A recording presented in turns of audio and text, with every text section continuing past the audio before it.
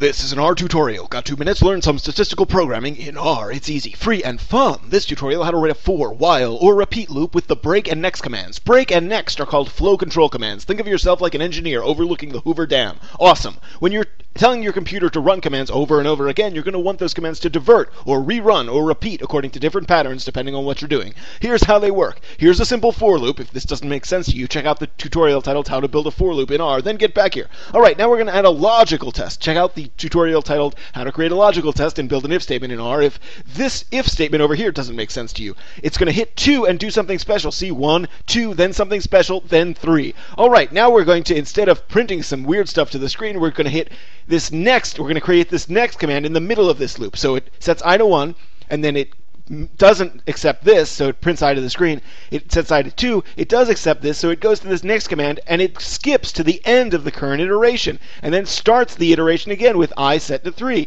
and then it prints I to the screen. That's why 2 did not get printed to the screen for this for loop. The break command works in a similar way, only instead of jumping to the next iteration, it completely ends the loop. So here, the loop sets I to 1, then the if command returns false, and it prints I to the screen. Then it sets I to 2, the if command here returns true, so it goes into this break, it runs this break, and it stops the loop entirely. Magic! Break and nest commands work inside while loops as well. If you're unfamiliar with while loops, check the tutorial titled How to Create and Nest a While Loop in R, okay? Looky here, set I to 1, run the while loop, and I terminates when it reaches 4.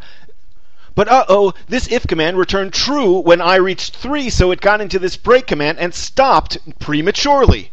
When it hits the break command, the loop is over. Game over. Finally, the repeat loop. This is a kind of weird loop that doesn't get often, but hey, you should know about it. Basically, all of the commands get executed over and over again until it hits a break command.